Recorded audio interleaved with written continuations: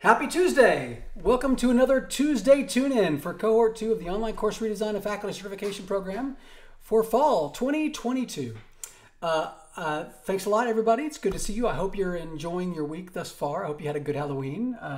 I sat on my front porch and then my daughter and I moved to the driveway and we handed out candy to all those nice little goblins and gremlins and Guardians of the Galaxy and everything else that came by the house last night. So I hope you had a good Halloween and hope you're not suffering from a sugar coma.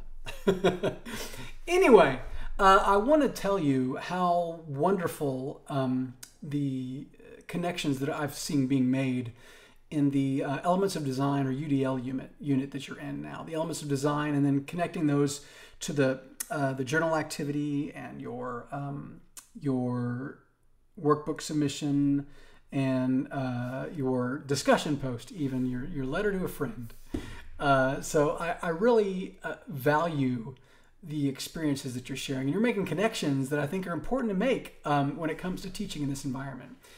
Being that universal design is designed for everybody. So when I do UDL, everybody benefits, not just the student that might have an accessibility issue or whatever. Everyone in the course benefits. I think back to the mobile student who wants to be able to, the student who commutes, that listens to notes in the car, right? Because that's a good use of their time, right? Or the student that needs a translation or has dyslexic issues. And so we have either Beeline Reader or the immersive reader that can help with either of those from the standpoint of those elements of design. But I digress. I'm just impressed. And remember, even though the due date for that was Sunday, you can submit them late. No one's going to take away your birthday. Coming up, we have our student learning outcomes. Super important unit. I can't wait to see what you share there. That we'll be hitting on. So this week of the 31st through the 3rd, the due date being the 3rd on learning outcomes. You've got your workbook. There's also the replies for the elements of design discussion are due. So if you haven't replied yet for that, you definitely get those in by Thursday. And then your SLO assignment. That's where you get to actually work on some and share them out, or if you have them already, share them out. But make sure to go through the unit because it talks about some important stuff, right? Are those SLOs measurable? Are they actionable? Can a student do them? Am I not just student will learn or student will know? How am I quantifying or qualifying?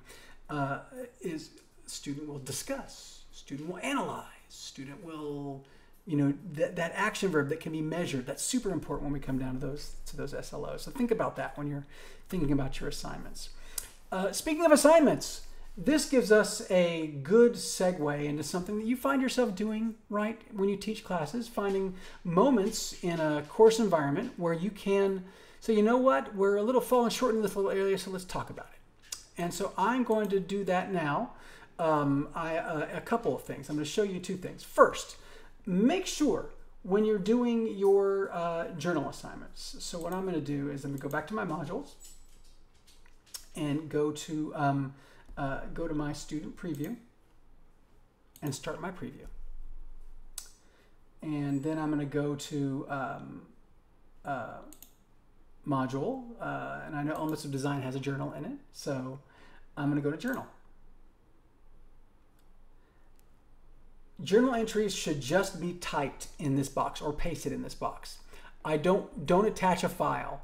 Journals don't have the ability for me to inline grade, so I then have to download the file, and it just takes longer for me to get you back your grades, and I want to be efficient and get you everything that you need coming out of it. So go ahead and just type in your journal entries or paste them. You can type them in Word, but paste them back in this box here, right? So go ahead and just type the entry here, right? That'd be very beneficial and helpful as we move forward through the course.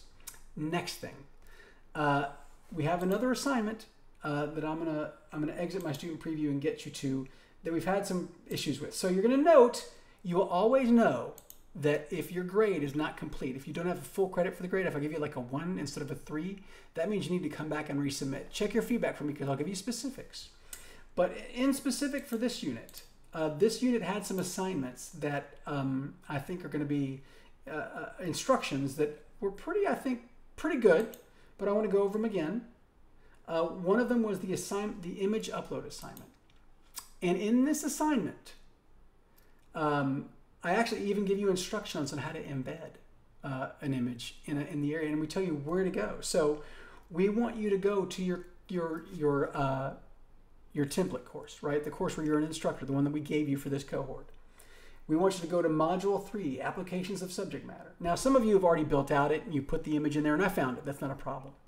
But go in there, and in your course redesign template course, add that image in that unit so that I can see that you've embedded an image inside of a document.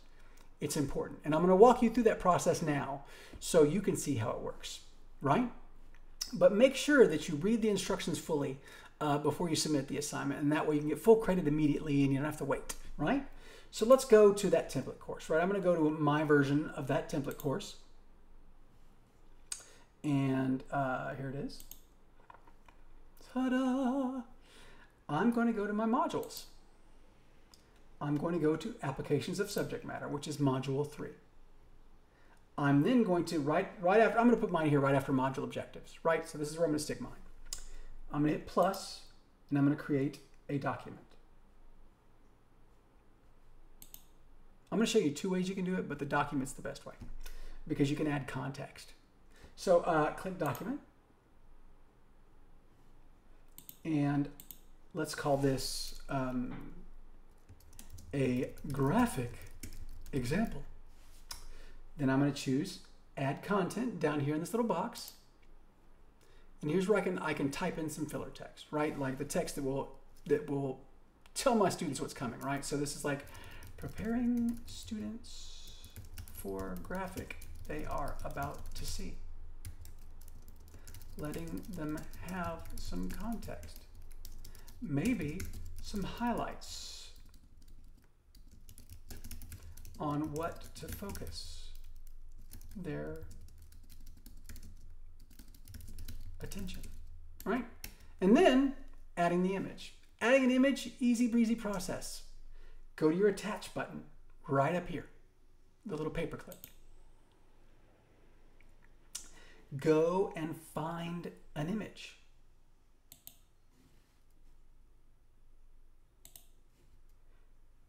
You may not have seen, you saw it, but you may not have seen what popped up. So now that I've added that image, I use that attach, I searched my computer for the image. I'm going to give that image alt text, super important for accessibility. So photo of a magnifying glass.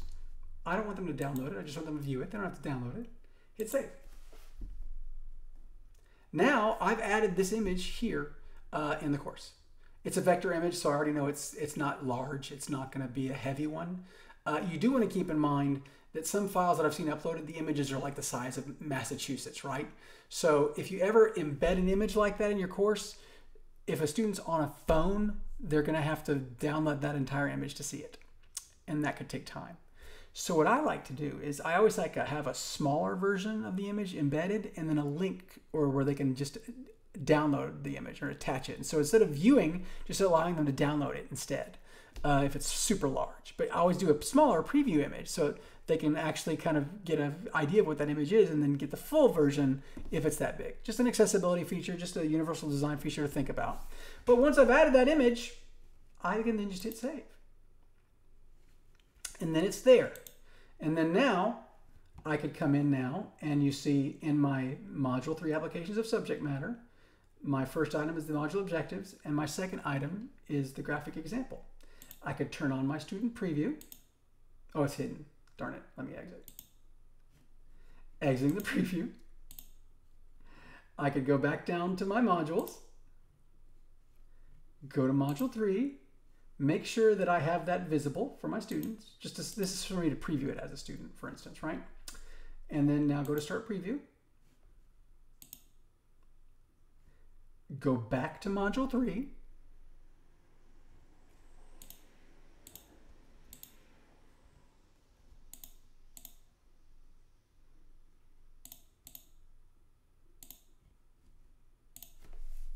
And then as a student, I could start here on that right here. Then, oh, there's a graphic example. I could hit my right arrow and boom.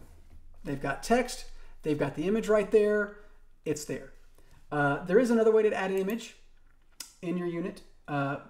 but it doesn't afford you as much context. I can't do a lot with it. When you add a document, you almost turn it into a web page. You can have pictures, links, the whole 9 yards, right? Attachments. I could also, in Module 3, instead of attaching it in a document, I could, but the instructions here for you are attaching it in a document, but I'm showing you the secondary one. I want you to follow the document instructions. But let me get out of the student preview.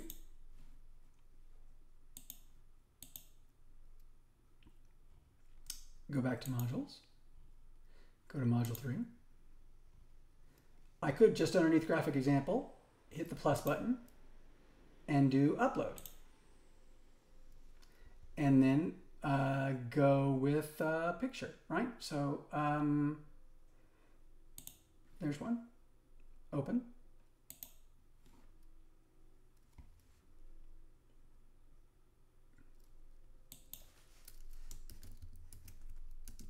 I'm writing in the alt text now, and hit save. Now, visible. Now, when I click on it, it also shows up. This is an attachment of an image that's there, right? So this would be one way I could have a larger image that they'd have to click on to look at that's not embedded with the text. But notice when I add it that way, there's no way for me to add any text or context around the image that's there, right? So that's why the assignment calls for you, and 9 out of 10 times I prefer just adding it in the document. So I'm gonna hit delete. But that graphic example is how I want that assignment to be turned in. So make sure to follow those instructions on the Word document, or just follow the instructions in this video and create your uploaded image. Other than that, y'all, have a great day. Believe it or not, we're hitting the mid stretch almost here. So we're now at the point where we're almost halfway through. We're halfway through, and just get those things in as you can. Keep looking at the feedback that we provide. We're trying also to reply to your discussions. I had some fun memes that I added to my discussion replies. See if you can look for them. And let me know if you like them. It's one of the things that I like doing in discussions as an instructor, is to meme my replies on occasion when I like them. And sometimes when just to be funny. But it adds a little personalization of the course, if you will. So anyway, everybody have a great day. I hope you keep pushing through, and I enjoy and I look forward to learning from you as you make progress through the cohort.